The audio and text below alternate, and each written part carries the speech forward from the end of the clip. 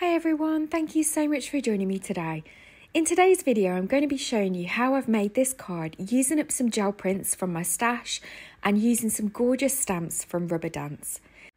I've got this lovely mark making stamp set, and then I've got these gorgeous sketchy birds, and I really fell in love with these when I saw them, hence the purchase. So in today's video, we're going to get a chance to use them. These are the packet names, so Sketchy Birds and Mix It Up #1. So here's some gel prints that I've got in my stash. They've been in my stash for a while. I'm not really sure how to use them. They weren't particularly ones that I liked very much, but it's a shame to throw them away. So in today's video, I'm going to show you how I turn them into a card.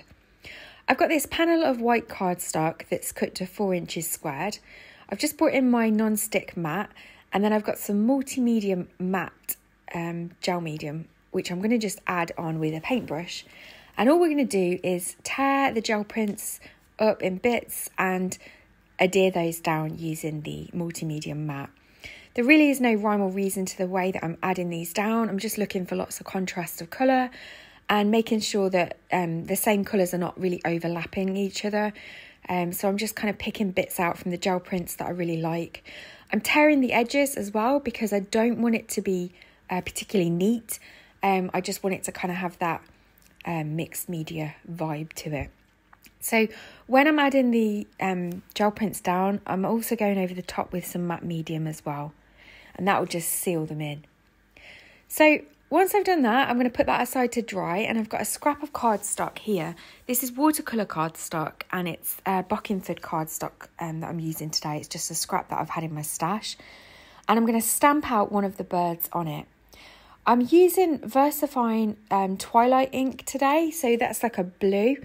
It's a really dark, deep blue, and it just makes a change from black. We're going to be using some black stamping later on, but I really liked the bird in blue. It just was just slightly softer than black. So as you can see, they stamp beautifully, really crisp image. So there were no issues with stamping. And to colour today, I'm going to be using my watercolour pan set from Winsor & Newton, and then I've got a Princeton round #4 brush. Really, whatever you've got in your stash, however you like to colour. I am not an expert with watercolours, but I like the fact that I can just get colour down really quickly. So first of all, I've covered the bird in a thin layer of water, and then I'm just going to go in with this green colour. It's a really vibrant green. And I'm just slowly adding that around the edges, and then I'm coming in the centre with some yellow. And because there's already water on the cardstock, the colours flow into each other really nicely.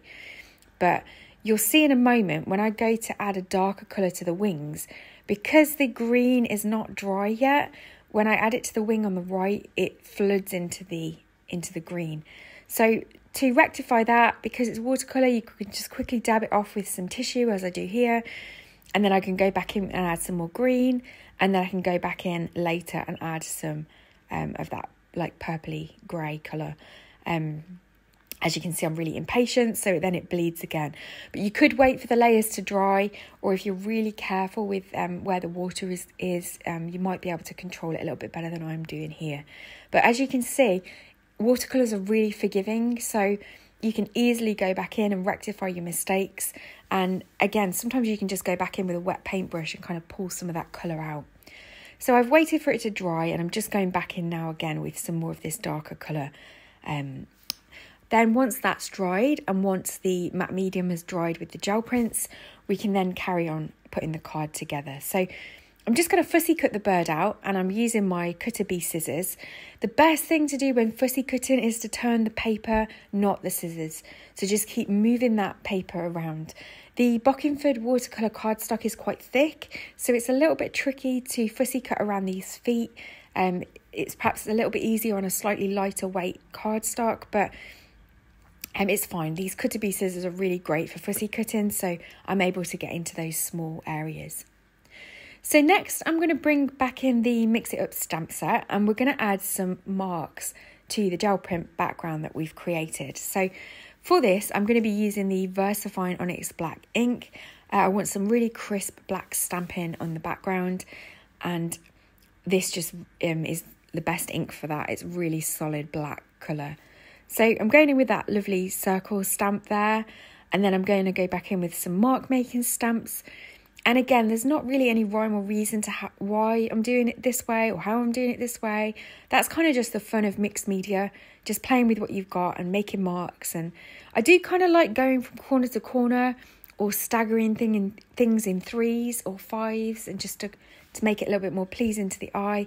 But it really doesn't matter. You can just stamp however you want. That is the joy of mixed media, and it's really just about creating and having fun with your supplies.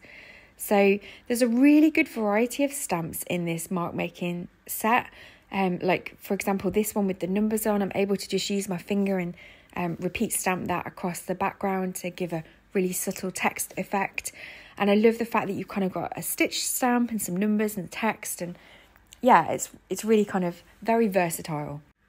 So once the Versamark black ink has dried, I'm then coming in with my Tim Holtz long bladed scissors, and I'm just trimming off the excess of the gel prints there so that we've got a nice neat square. Then I've got a square of black cardstock, which is 4 1/4 squared, and I'm just going to attach the gel print background that we created to that black cardstock.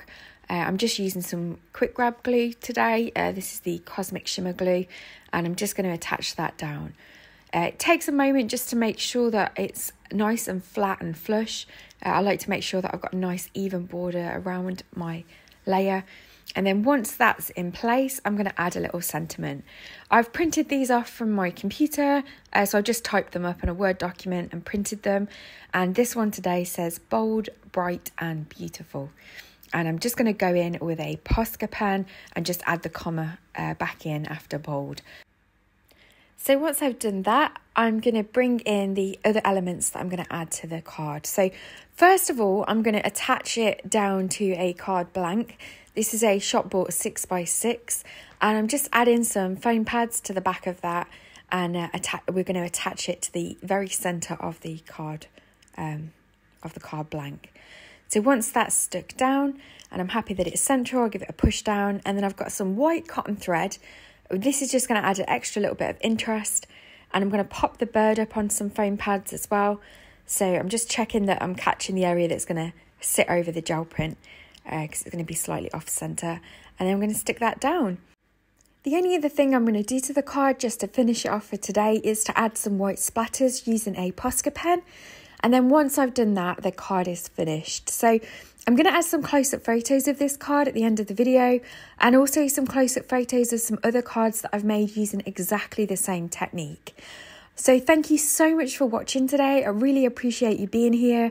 Thank you for taking the time to watch this video, and please let me know in the comments below what you think. Is this a technique that you would try to use up some of your gel prints? Let me know in the comments below. So thank you so much. Take care.